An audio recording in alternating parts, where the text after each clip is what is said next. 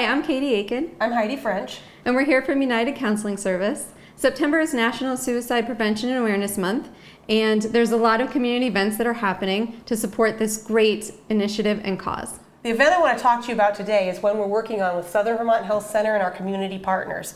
It's the Walk and Talk for Suicide Prevention Awareness that's going to be held September 7th at 10 a.m. at the Vermont Veterans Home in Bennington, Vermont. It's a 2-mile walk that everyone is welcome to, free of charge. No need to register or sign up. So let's come out and support us as we help to bring light to this subject that's very much needed in this community. I'm going to be there. Are you? I am. Come join us. Join us.